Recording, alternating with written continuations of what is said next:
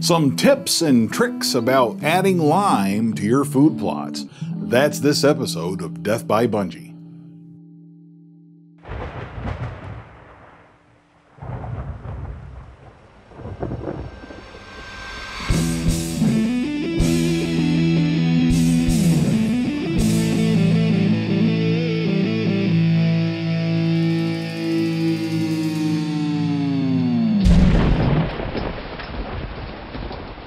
Two years ago, I shot a video about adding lime to your food plots. That video is one of the most watched on the Death by Bunjie YouTube channel. In fact, I think there's over 18,000 views the last time I checked. It was 2 years ago this time of year that I released that video. And just 2 years ago, when I was standing down there by the well pad food plot over what was going to be its first year of clover planted in that food plot. Since that time, that has been my go-to food plot. It's been my favorite food plot of all the ones that I've grown here in the kingdom of Bunjie. And if you've watched our videos, you've seen some of the stuff that I've done down there, some of the work on that food plot, as well as some of the successes that I've had on that food plot as well. Proper lime and proper soil pH is huge. That was a big reason for my successes and a big reason why that food plot has done as well as it has. I had hoped to go down here to the well pad food plot today and shoot this video, but unfortunately the weather is not cooperating. But the show must go on, right? That's what they say. So I'm filming upstairs in the barn. I'm actually up here in the barn where it's got a nice good roof on it, the little spot up by the house that I normally use on the side porch.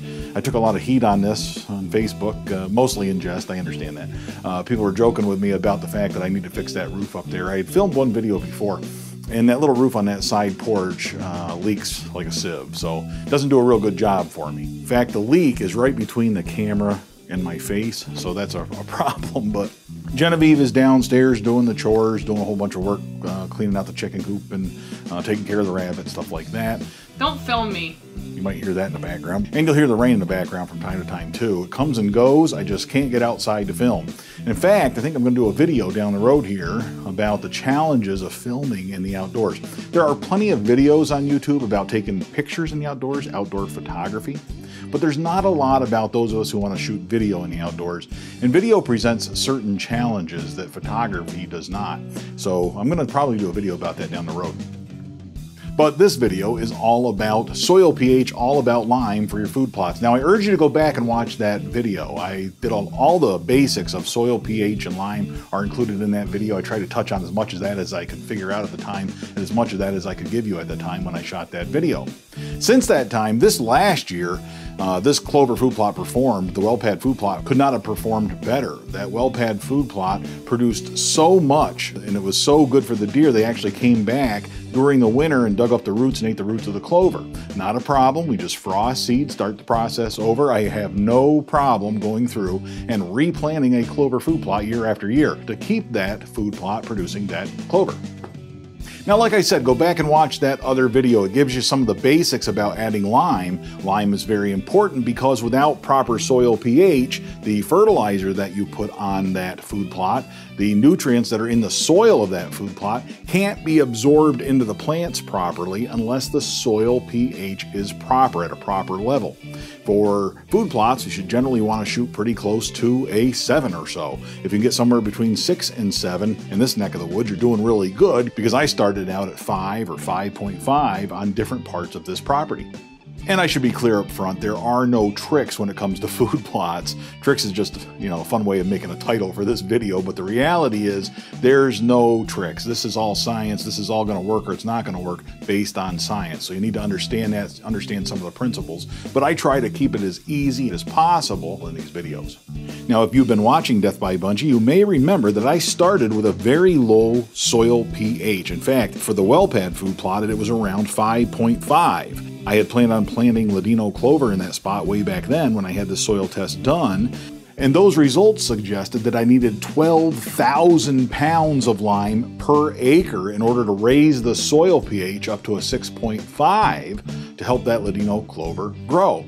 12,000 pounds, that's 6 tons of lime per acre, way more than I can put on it, way more than the soil would even be able to absorb. Simply was not reasonable, was not practical. Now, keeping in mind, the well-pad food plot is not an acre in size. It's much smaller than that. It's a little over 1/3 of an acre, and that's still a lot of lime. In fact, that's such a high amount of lime that one of the comments on that video said, look, you need to go get another soil test. Whoever did that soil test doesn't know what they're talking about. Frankly, that's not true. Actually, the soil test that I'm referring to was done by Penn State University here in Pennsylvania. And believe it or not, Penn State University is one of the leaders when it comes to soil testing. It's one of the leaders in the country when it comes to agriculture. In fact, many other states rely on the laboratories at Penn State University for their soil tests. In fact, many states don't have their own interior department that tests soil for the farmers there. They actually ship it to Penn State and get the results from Penn State. So I have utmost faith in results of that soil test, and I'm confident that, in fact, my soil is very, very sour. Now, like I said, there's no way to add that much lime. There's no way to do all that raising of the soil pH all in one fell swoop, all in 1 year. It's not going to happen. It's something I was going to have to do gradually, and I mentioned that in that previous video. Basically, my plan had been to add pelletized lime to that food plot, just like I do with the rest of my food plots, 2 or 3 times a year. I start just before the ground thaws. I would add pelletized lime at that time with the pull behind spreader. After the ground thaws up, when it starts to get a little bit wet and muddy out there in the food plots, that pull behind spreader doesn't go as good. It gets caught in the mud. To avoid that problem, I started spreading the lime by hand. Yes, I just put the shoulder spreader over my shoulder, go out there with 40 pounds at a time and spread the lime by hand that way. If you lime by hand with one of those hand spreaders, make sure you're wearing a mask. I started doing that in the last year or so, and the reason for that is that lime creates a lot of dust and that can't be good for your lungs, so wear a mask. So I lime once in February or March before the ground starts to thaw, and then I lime again in May or June as the clover's starting to grow, and lime one last time later in the fall, in the late summer, before the clover goes into its last boost of growing in late August. I'd lime around that time as well, or a little bit before it. That was the plan, and that's what I've done for the last couple of years. Liming those 3 times per year works great for me with clover. Now, if we're talking about annuals, I plant those in late summer. I simply lime before I go out and till it. I till up that ground and till the lime, the pelletized lime, right into the soil, put it on really heavy at the time that I till. Then, after I've had an opportunity to go through and till that soil, I do the planting, do all the other stuff that goes along with it, and that is a great time to apply it. Now, the annuals only grow between late August and the end of September, early October. They don't need multiple applications of lime for that reason. You just want to get the lime in there a couple of weeks before you do all that growing, before they start to grow. That way that lime has a chance to work with the fertilizer that you put on, probably at the same time, but it gets the chance to work with that fertilizer to help that fertilizer get assimilated into the soil and help those plants grow. Because pelletized lime relies on moisture to break down, a good steady rain like this is a great time to add that pelletized lime. Get it on the ground before a rain like this and you'll be just fine.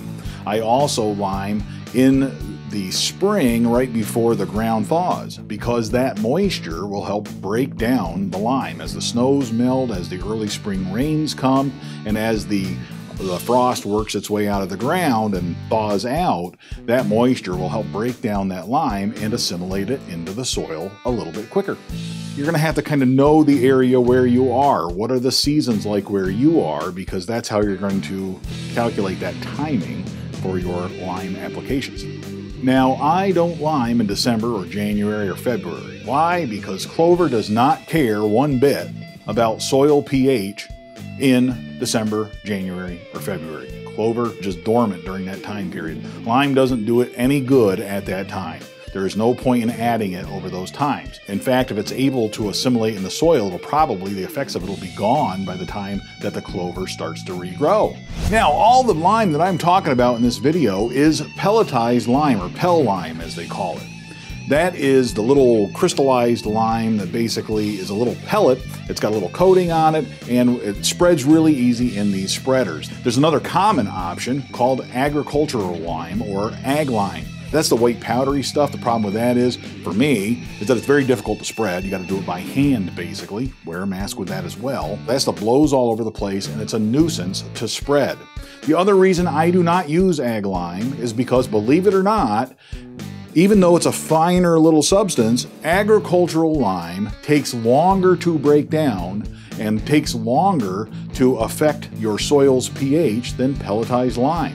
Believe it or not, pelletized lime, even though it's a larger little pellet that's coated, breaks down faster and will raise your soil's pH even faster than agricultural lime. Pelletized lime will raise your soil pH in as little as 2 to 3 weeks. That will start bringing that soil pH up very quickly. Agricultural lime, on the other hand, takes as much as several months to break down and start affecting the soil. One of the reasons I think that that's the case is simply because the agricultural lime, it's kind of like saccharine. I don't know if you've ever worked with that to make concrete, but when you put that stuff, if it just goes on the ground, you lay it on the ground, spills some, when that gets wet, it creates like basically just makes concrete on the ground. Lime kind of does the same thing. It hardens up on the ground, on the surface of the ground, and it doesn't, break up. It takes longer to break up. I had a YouTube comment on that old video 2 years ago, a comment that went on for several pages criticizing the video and saying that pelletized lime was the worst choice for quick results because it has, the agricultural lime has a finer particle and it breaks down in the soil a lot faster. The fact of the matter is, though, pelletized lime does break down faster. It can break down with rain in as little as 2 weeks. And if you don't believe that, check the Antler King website. You can look on there and they recommend pelletized lime for that reason. You can also look at a podcast that I listened to once from the Big Buck Registry, Nick Percy's Killer Food Plots, Reap What You Sow, from back in 2016. I really like the podcasts, and that was a great podcast to listen to if you are into food plots like I am, and like I am sure you are if you're still watching this video. But that podcast, he discusses on there the fact that pelletized lime breaks down faster. I've also read this in many of the food plot books that I have read. And I can tell you from my own experience that in my food plots, they have grown just fine and my soil pH is raised according to my little test here that I use right here on site. Those tests actually show an improvement in soil pH after the lime applications.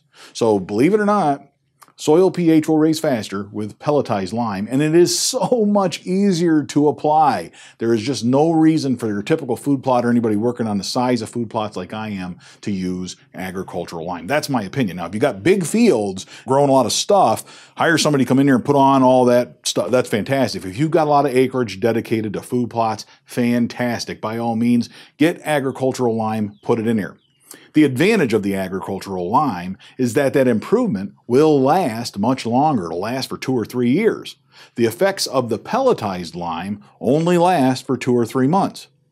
Now, 2 or 3 months is enough though. For a food plotter my size, 2 or 3 months is perfect. I said before, timing is everything. If I do it when it's frosting and when I am frost seeding the clover, that lime has just enough time to start breaking down in time to start helping that clover grow when the temperature warms up to the point where the clover can germinate and grow.